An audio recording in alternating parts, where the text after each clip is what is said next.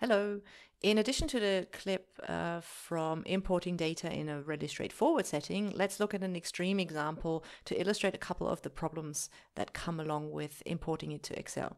Now, in this case, there would be nothing that is wrong with Excel or nothing that is wrong with our settings. It's just how the source file is formatted that's causing the problem. But that might help you understand a few problems if you run into them.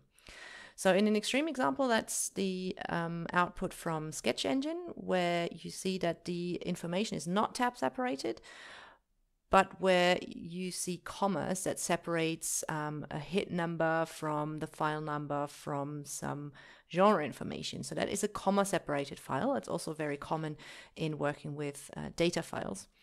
But crucially, there's no tab that separates the meta information from the actual corpus information. So your query head, your left and right context, and so on.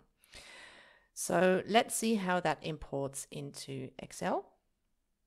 Let's hit the import function, select CSV or text file. It actually doesn't make much of a difference. Import, select the problematic file, and then select delimited to specify the delimiter. And now we don't have a tab, so that has nothing, nothing shows up in the preview, but we have the comma. So we select a comma and unselect the tab, just for good practice, and then unselect the text qualifier to get into a habit. Next, finish, okay.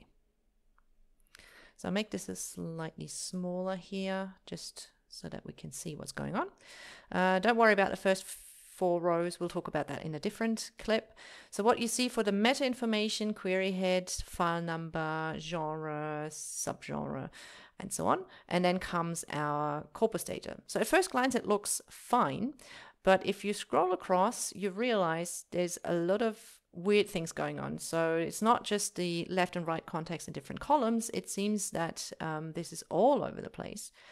So sometimes there's text in this column, and then the text just weirdly begins in the other column as well. So if we zoom out a bit, what we see is that this is our corpus data, and it's sort of spread across all sorts of columns. So that's obviously one of the problems that you can come into contact with. Now what happens? We can look at the third hit in education, and then go back to our source file just to see if we can identify the problem. Third hit, and there we see what the problem is. After in education, there is a comma, and because the comma was set as a field delimiter, Excel will now split at each and every comma in the text, as well as in the meta information that comes from the corpus. So that is behavior that Excel does exactly as it was told, but where the source file doesn't neatly distinguish between what's a field limitation, or field delimiter, in this case the comma, and a comma that comes in a text. For future reference, that's also where the text qualifier may come into play, although that's more relevant for other CSV files that contain data. So we'll talk about that in due time. So sometimes there's very little that you can do if the source file contains an error or is differently formatted from what Excel would expect it to be. And you may have to be a bit creative and sort of work around a bit. So that's where it gets a little messy sometimes. And one option would be to use the pipe here that you see that separates the corpus meta information from the query matches. So if you were to use that in Excel, it's not ideal, but it's better than nothing, you could say. So text file, import the problematic file, and then as a delimiter, set undo the tab, select other, and insert the pipe. Undo the text qualifier because it's not relevant in this set, and finish. Okay. So at least what happened now is that you have the corpus meta information in this column.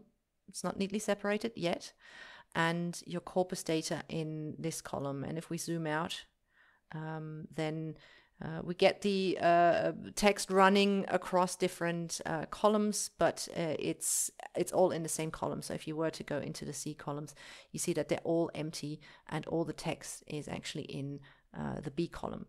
So that would be a workaround. Again, still not ideal, but at least it wouldn't be all over the place. We will have separate clips on what you could potentially do with this kind of data and still get it separated and use it in your analysis. That's it. Bye.